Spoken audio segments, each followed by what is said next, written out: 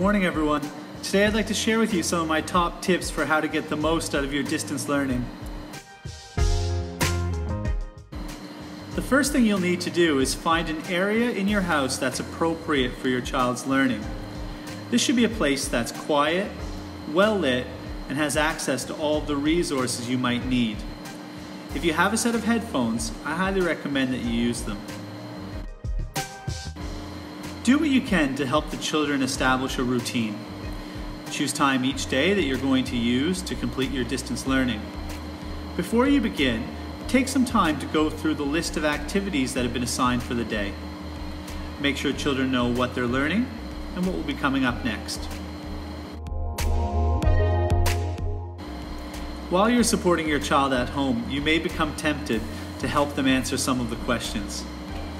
I just want you to remember that learning is an individual process, and we're not expecting children to be able to answer every question 100% accurately. Please encourage them to have a go and try their best. Teaching can be a very challenging job, and it'll be very natural for you to feel stressed or pressured while you're helping your child. But what I want you to remember is that you're not in this alone.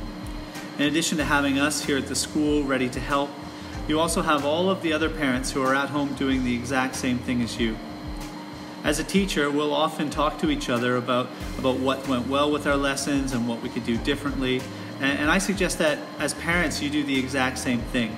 If you found an idea or a way to help that worked really well for you, please share that. Also, if you tried something and it failed miserably, please share that as well, because that can help someone else. As we planned and prepared all of these resources and activities for you to do at home, we've really tried to make sure that they're light, they're fun, and that they keep our children's progress moving forward. What I ask is that as you're working with your children, have fun.